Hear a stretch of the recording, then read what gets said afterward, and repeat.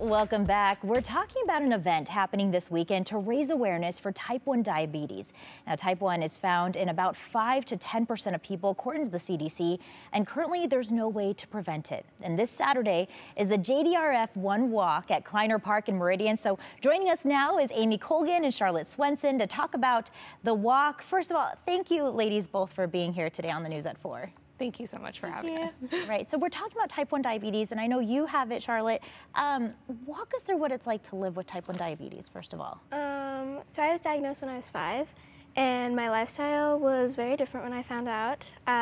My parents had to wake up in the middle of the night and test my blood sugar, and just feeling low is not a good feeling, and I get tired more easily and stuff, and it's just harder. So I know, I think a lot of people have heard of type 1 diabetes, but how does that differ from maybe type 2? So type 2 is where you have to go on a diet and stuff, and type 1 is where it's more on insulin and stuff and your pancreas. All right. And then, you know, we're talking about this event that's happening this weekend. Walk us through what the event's all about, first of all. Yeah. So we're having our walk for diabetes on Saturday.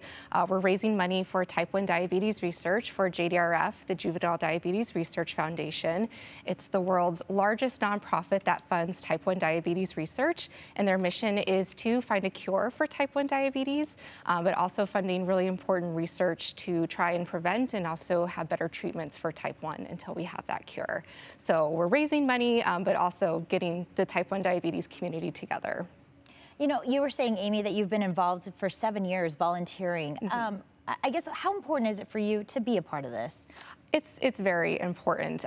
So I've been volunteering here in Boise for about 7 years. I was diagnosed with type 1 as well when I was 14. And so I think it's so important to get the type 1 diabetes community together. It just makes such a difference to meet other families and other individuals that have type 1 or caregivers that have type 1 because they just understand what you're talking about and they understand how hard it is to live with this disease. It's 24/7. There's really no breaks. It's just really hard, but when you're able to meet other people that understand what you're talking about, or they see your CGM or your pump, that's my favorite part about this walk. It's kind of like a club, right? Yeah, it is. You each can understand what each other's going through. Yeah, absolutely. So if folks are watching right now, I mean, how can they get involved if they'd like to participate maybe? Yeah, so you can visit our website. It's walk.jdrf.org/Treasure Valley.